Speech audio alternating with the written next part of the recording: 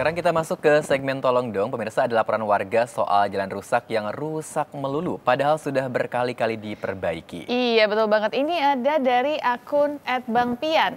Isinya, Jalan Bintara Raya, tepatnya di depan McDonald Bintara, rusak parah. Banyak lubang, juga genangan air.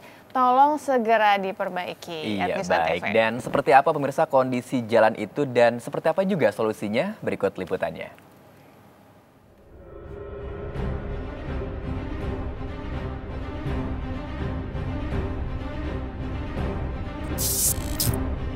Beginilah kondisi Jalan Bintara Raya Bekasi, Jawa Barat, tepatnya di depan restoran cepat saji. Banyak jalan berlubang hingga mengganggu pengendara yang melintas. Rusaknya jalan membuat pengendara harus ekstra hati-hati karena rawan kecelakaan. Padahal jalan ini sudah berkali-kali diperbaiki, namun selalu rusak. Pak, ini jalanan ini tapi suka diperbaiki, Pak? Sudah pernah diperbaiki? Tahu saya sih sering diperbaiki. Sering diperbaiki ya Pak ya? Ya, tapi ya gimana namanya air ya. Rusak lagi ya Pak ya? Rusak lagi.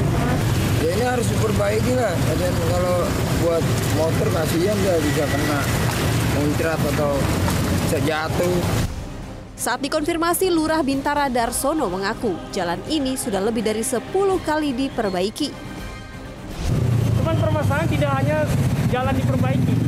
Ternyata kendalanya di sisi jalan sebelah kanan itu ada manhole. Manhole punya Telkom, di mana kedalamannya 3 meter. Nah, akar permasalahannya dari bawah itu air masuk ke atas, keluar. Ya, nah ini yang akan kita ambil langkah air apa itu. Sementara pihak Kecamatan Bekasi Barat mengaku sudah menganggarkan biaya perbaikan jalan ini. Perbaikan jalan, insya Allah secepatnya dengan 2023 dan 2024. Sudah, saya sudah koordinasi dengan Telkom maupun PDAM. Tadi saya langsung sudah komunikasi dengan kepala unit Bintara. Segera akan dia eksekusinya. Pak, untuk jalan ini pengaspalan atau dibeton Pak? Dan berapa? Rencana nanti dibeton. Oh, dibeton ya? Dibeton. Ketinggian berapa Pak nanti kira-kira? Kira-kira ketinggian 20 cm. Sambil menunggu perbaikan jalan, para pengendara diminta lebih berhati-hati saat melintasi jalan ini. Apalagi saat hujan mengguyur, akan banyak lubang yang tertutup air.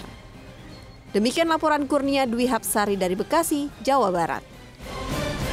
Nah, pemirsa, di program Merah Putih Peristiwa Anda juga bisa menyampaikan keluhan atau masalah di lingkungan sekitar Anda lewat hashtag Tolong Dong di Twitter @newsantv. Iya, nantinya akan kami tindak lanjuti dengan meliput ke lokasi yang Anda laporkan dan mengkonfirmasi ke pihak berwenang. Iya, dan pemirsa, usai sudah kebersamaan kita dalam Merah Putih Peristiwa malam hari ini. Saya Novia Putipama. Saya MZ Ardiwinata. Kami pamit undur diri, sampai ketemu lagi besok dan wassalamualaikum.